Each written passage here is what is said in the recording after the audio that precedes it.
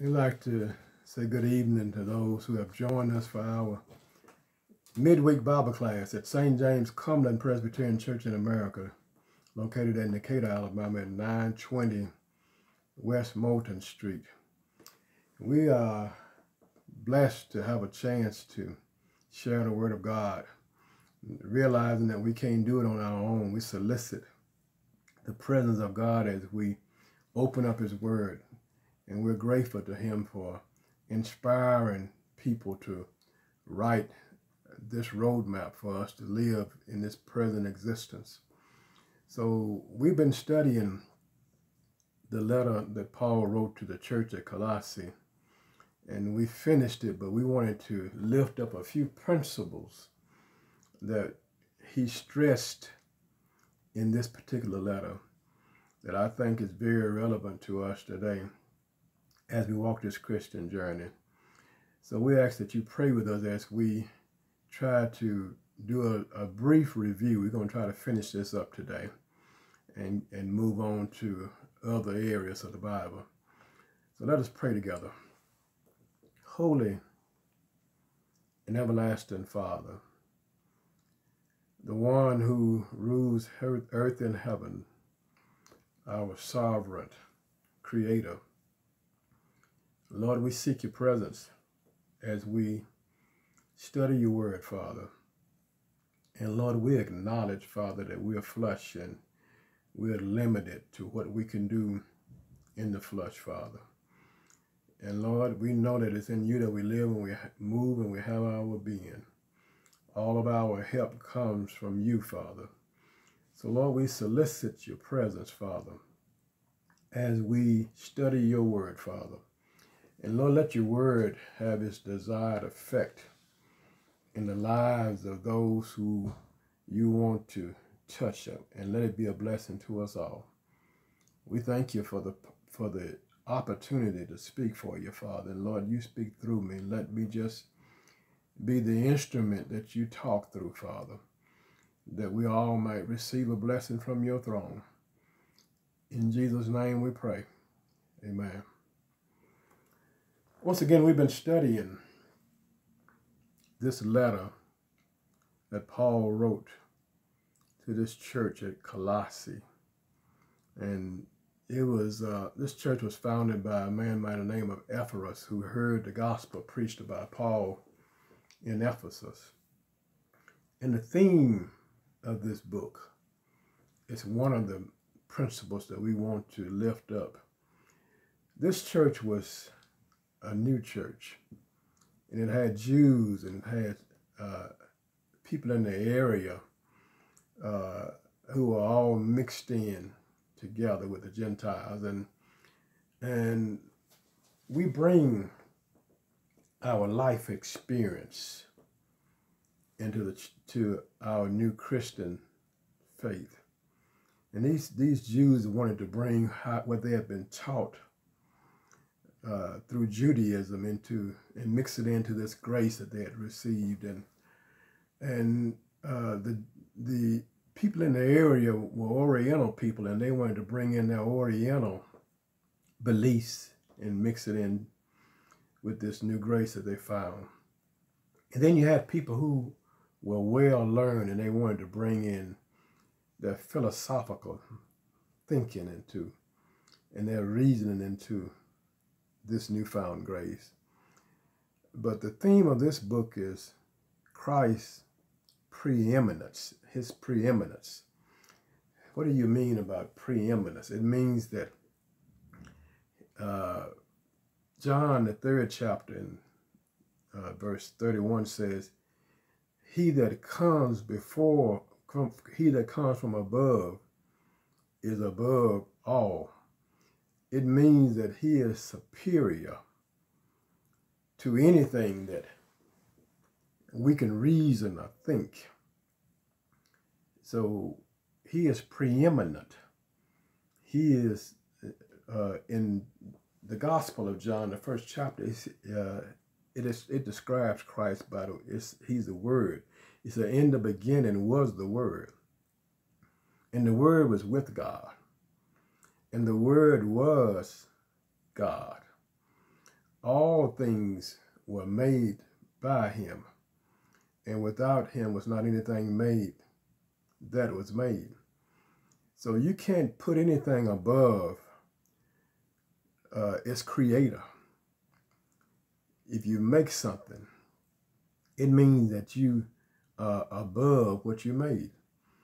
Romans 14:9 said Jesus both died and rose and revived, and he was made that he might be made Lord both of the living and the dead. So Christ had a mission that he had when he was on this earth. Yeah, he was our creator.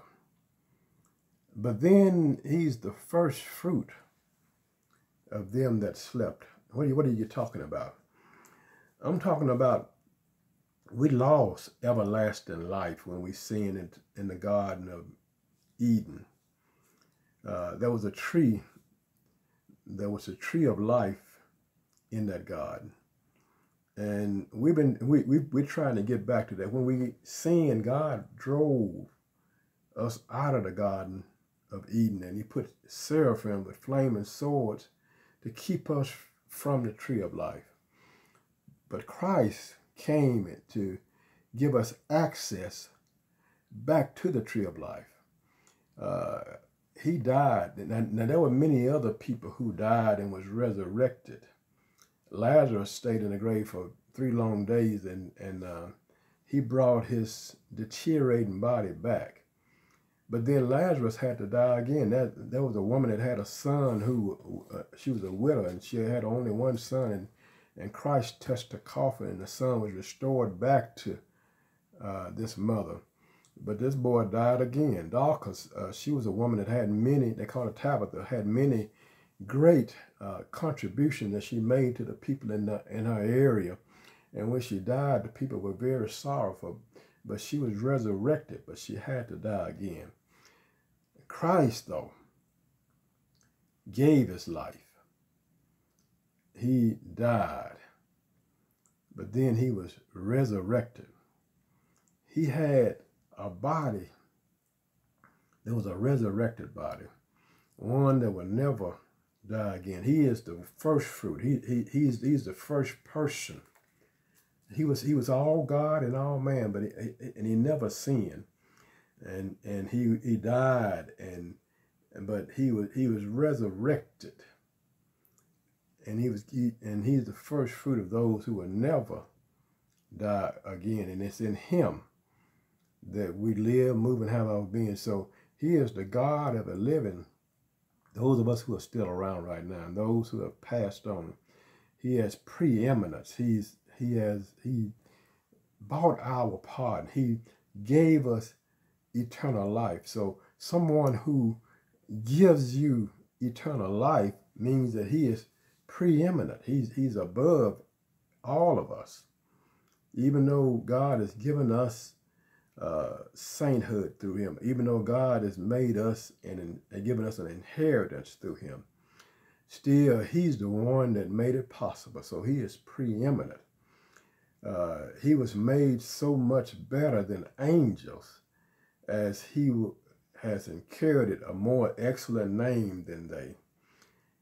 Christ created the angels. Heaven and earth he created. He was with God, creating heaven and earth. So the angels are less than Jesus because he created them. The angels never experienced this life that we're living. They've always been around the throne of God. So he is preeminent. He's given a name. It says, at the name of Jesus, every knee must bow of things in heaven. That includes the angels. Things on earth, that's all of us, all human beings, and things under the earth. That's everybody that's ever lived. I know people say that they're atheists. I know people saying they're agnostic. But eventually, everyone is going to have to confess that he is Lord to the glory of God. So he has a name that's above every name. I know people walking around here with their chest stuck out, trying to make out like they're somebody, but We can't compare ourselves to one another. We have to compare ourselves to Jesus, and we come up short all the time. So that's why we need to give our allegiance to him. Hebrews 3:3 says, he was counted worthy of more glory than Moses, because he that builds the house is more than the house. So the Jews, they thought the world of Moses, and Moses did some great feats. He delivered them from their Egyptian bondage. He led them through the wilderness. God worked many miracles through him. But it was God that was working through Moses. He that builds a house. God was the one who was working the miracles. He just used Moses as a vessel. God made Moses. So you cannot if a man builds a house, you cannot make the house more intelligent than the man that built the house. So that's what he's saying. He has preeminence over Moses. I know you think a lot of him because he did great things for the nation of Israel, but it was God that was working through Moses. So he was able to declare, I am Alpha and Omega. I'm the first and I am the last. So he has preeminence over all things. In this chapter, in the 15th verse of the first chapter, it says, Christ was the image of the invisible God, the firstborn of all creation. And verse 16 says, for by him were all things created that are in heaven and that are in earth, visible and invisible, whether they be thrones or dominions or principalities or powers or things created. All things were created by him and for him. And then verse 17 says, for he is before all things, and by him all things consist. Verse 18 says, for he is the head of the body of the church, who is the beginning, the firstborn from the dead, in that in all things he may have preeminence. Verse 19 says, for it pleased the Father that in him should all the fullness dwell. So that sums up that he created everything. He's above any power. He is the head of the church. He is above all things. He's the firstborn of them who died and have eternal life. So we need to make sure that we keep Christ first. He deserves our first. He said, he that seek first the kingdom of God and all its righteousness, and everything we need will be added unto us. A second principle that was discussed in this book that I think is important for us to consider is reconciliation. This shows us how we, as sinful mankind, can have a relationship with a holy God.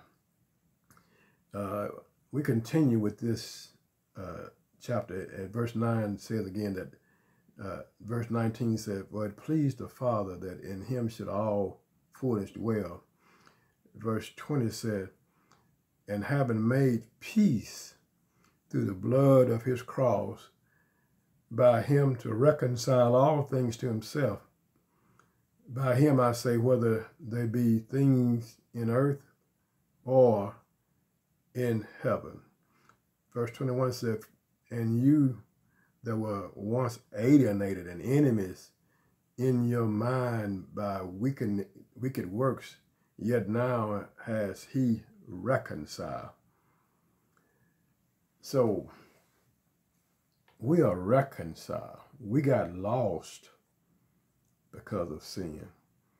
but Christ reconciled us back to the Father. We were alienated. We once could have a pure relationship with God. God was able to walk among Adam and Eve before they sinned, but when they sinned, they hid themselves and made fig leaves, and God could no longer commune physically with them and they lost their purity. So we needed someone to reconcile us. In other words, make peace between God and us. Let's dig into that a little bit further. First Corinthians 5:18 says, all things are of God, who has reconciled us to himself by Jesus, and has given us the ministry of reconciliation. Through Jesus Christ, and we have been reconciled back to God. If you remember that Christmas story that we recite every year, he met shepherds in the field that night, and he said, unto you is born in the city of Bethlehem a Savior, which is Christ the Lord. He said, glory to God in the highest, and peace on earth, and goodwill toward men. So Christ came to make peace between God and man. See, God is a God of justice, and he has to punish sin. So that put us in a bad condition. If we didn't have a Savior, we would have to pay for our own sin, but Christ became our propitiation, our substitute. And God took his anger out on Christ. Christ became that perfect sacrifice. And God reconciled us through Jesus Christ. Christ atoned for us. He paid the price that we were supposed to pay. So because we accept Jesus Christ, we can have reconciliation. God can claim us. We can stand before God because the blood of Jesus Christ has covered our sins.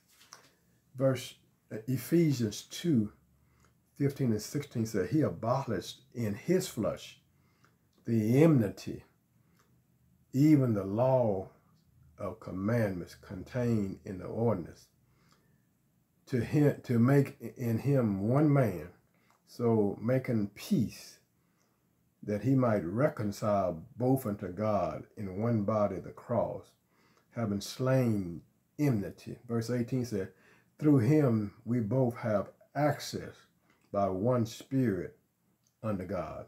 So our sins made us be enemies to God, but Christ took care of it for us.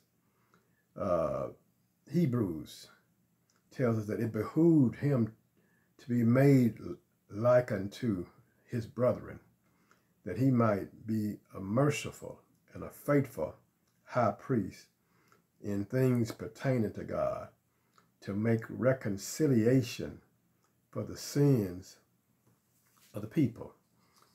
We sinned in the flesh, and we needed somebody in the flesh to pay the price for our sin. So that left us in a bad situation, because when Adam sinned, we all became sinners. Sin passed down from Adam. You don't have to teach a baby how to sin.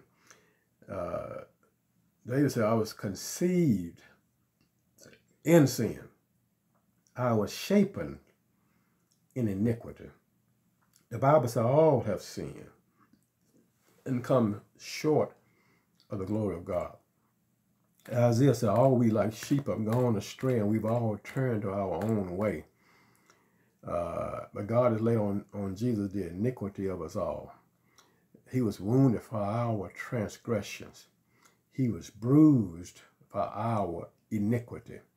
The chastisement of our peace was upon him, and by his stripes we were healed. We were healed spiritually because Jesus Christ reconciled us by his blood. So that's something that we ought to really appreciate And we didn't need to pass over that too quickly, because so many times people have said the myth that I hope my good will outweigh my bad. I hope I'm going to heaven.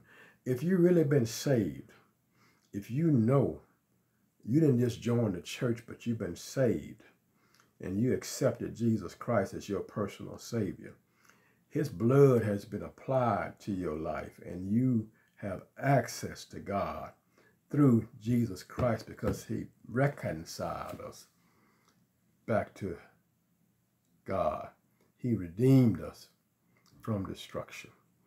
So, since we've been given such a great blessing, we ought to appreciate him.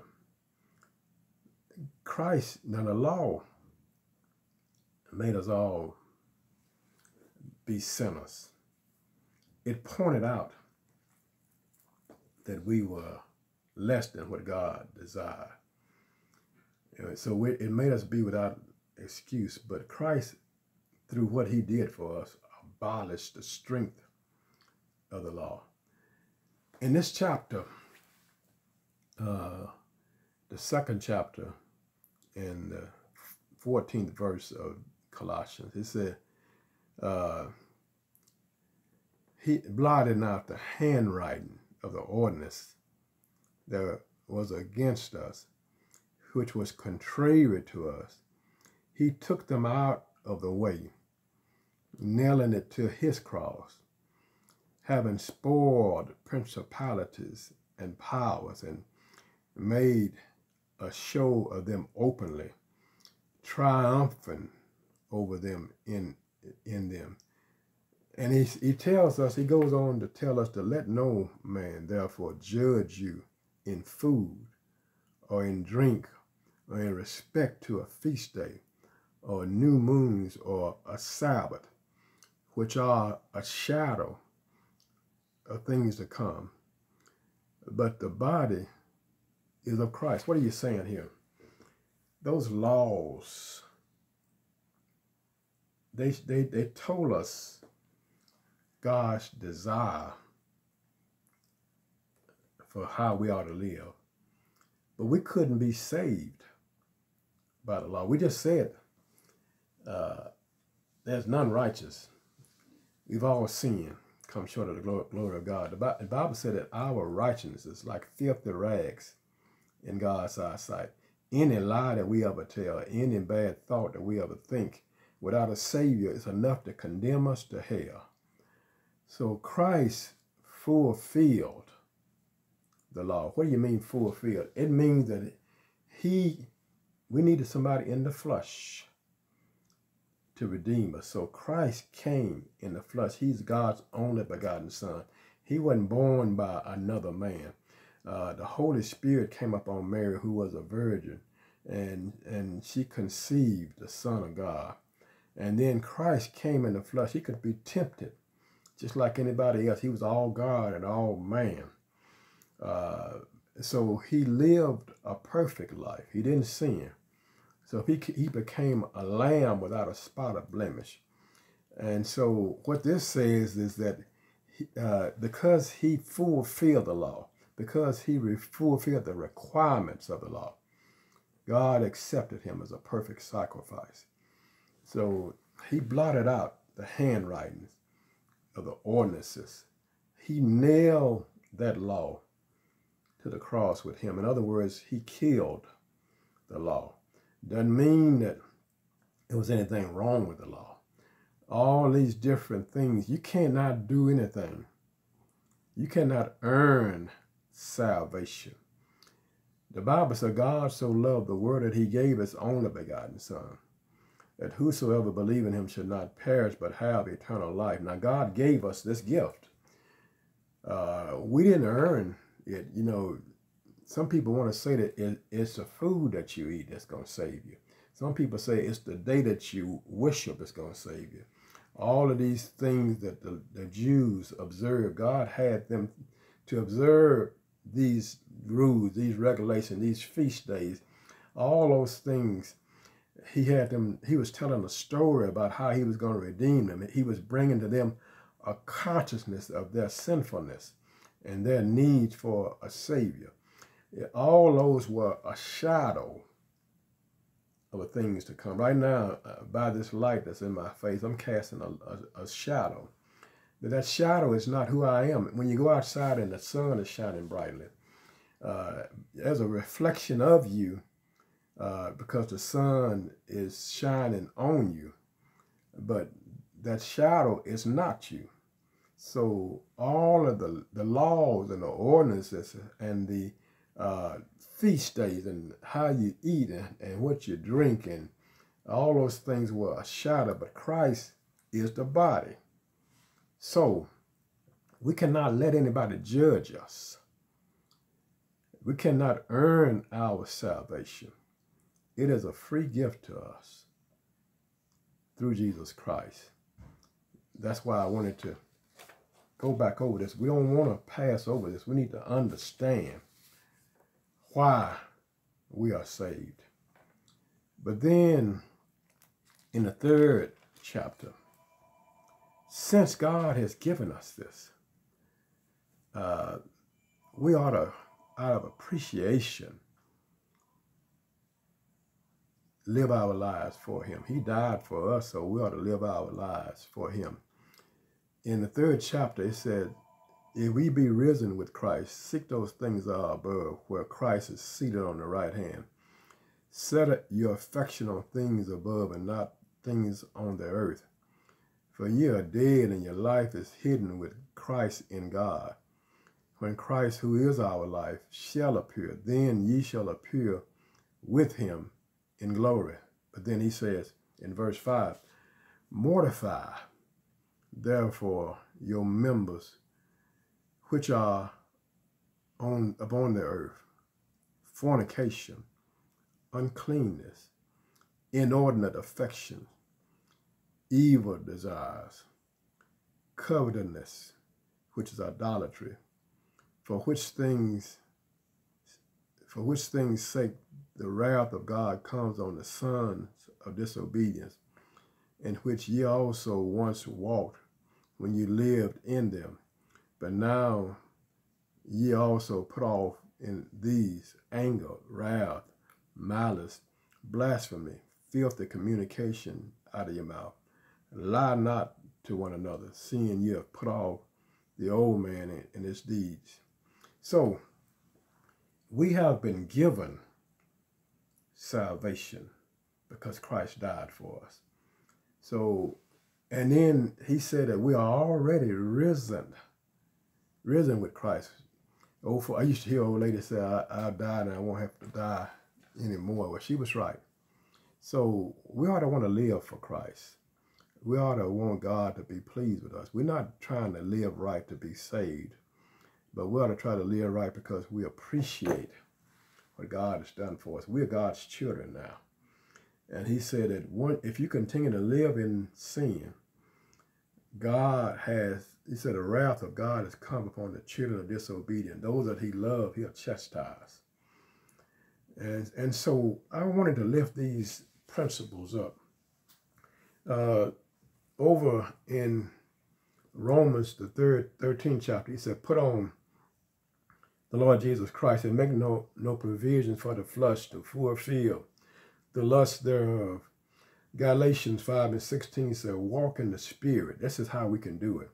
This is how we've been given the Spirit of God living inside of us. He said, walk in the Spirit, and ye shall not fulfill the lust of the flesh. It doesn't say that you won't have lust and you won't sense lust. But if you stay in the Spirit, if you kill the flesh and feed the Spirit, you have the strength to not fulfill the lust of the flesh. 1 Peter 2:11 says, abstain from fleshly lust, which wars against your soul. So we are in a war. And in the flesh, you cannot win this war. That's why we need to walk in the Spirit. You need to read the Word. You need to study. You need to pray that God will give you the strength. And he will. He's not going to tell us to do anything that he won't empower us to do. But we have to call on him. We have to follow him, that we might find strength to do what he has called us to do. That finishes our series of studies in this letter that Paul wrote to the church at Colossae. I wanted us to not walk away from it so fast. I want to make sure that we seal this in our spirits that we might be pleasing to God. And by way of announcements, we're going to continue virtually doing our Bible class on Wednesday evening because it's too dangerous for us to assemble in a small space. We want to make sure that we keep ourselves safe. On Sunday morning, we have Sunday school virtually too, just like we were when we were in the building. And then on morning service, this gives us a chance to come back together in fellowship. We're back in our building. We want you to wear a mask, safely distance, that we might be able to protect ourselves. And I want to advocate that if you've not taken your vaccination, please do that. We want to be able to come together safely. Been in the graveyard too many times, and I want to make sure that we have the best opportunity. We have to protect this vessel that God has given us, and He has given us, given scientists the knowledge to protect us from this virus. So please, I love you. God loves you. So please take that vaccination so you won't get sick and you can be able to continue to do what God would have you to do. Let us pray. Holy and everlasting Father, our Redeemer and our Creator, the one that gave us eternal life through Jesus Christ, we thank you for this letter that Paul wrote to the church at Colossae. And we thank you for the principles that you shared in this study. We ask you to seal this in our hearts that we might be appreciative for what you allowed us to have through Jesus. We're praying for the church as a whole, Father. Lord, we ask you to give us strength to be the vessel that you can use during this time in the history of the world. Enable us to reach out to those who are lost, Father, and you work through us that they might come to a saving knowledge of you. Praying for those who are sick, Father. Help us to be your hands and your vessels to encourage those who are sick. And Lord, we ask you, Father, to enable us to encourage one another. And Lord, we thank you for saving us. And we thank you for living in us. Thank you for giving us eternal life. We pray this prayer in the matchless name of your Son, Jesus Christ, our Lord. Amen. May God richly bless and keep you, is my prayer.